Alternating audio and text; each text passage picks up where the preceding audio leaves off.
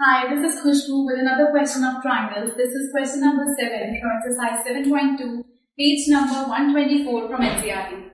This says ABC is right angle triangle in which angle A is 90 degree.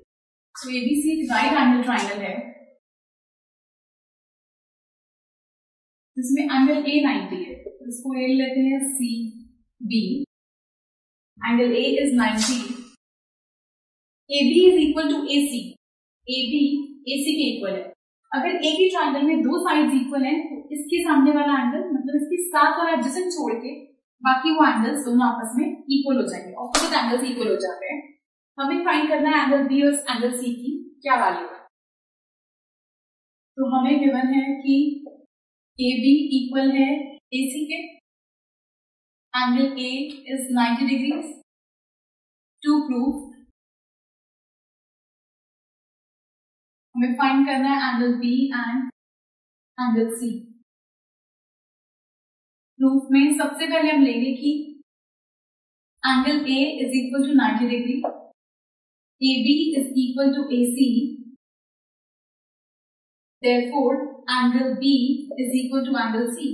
Reason angles opposite two equal sides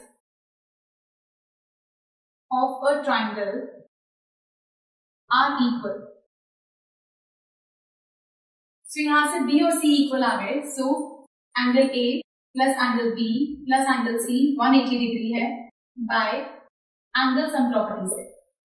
angle A अगर 90 है, B और सी equal है. अगर मैं दोनों की जगह पर बी लिख दूं क्योंकि दोनों ही इक्वल है, सी की जगह पे भी बी तो equals 180.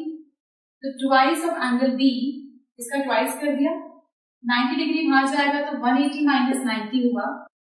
Twice of angle B equals 90. तो एंगल बी की लेंथ वैल्यू आ गई 90 by 2 means 45 degree. Therefore angle B equal होगा एंगल सी के. दोनों ही इक्वल है अगर तो दोनों की वैल्यूज आ गई 45 डिग्री.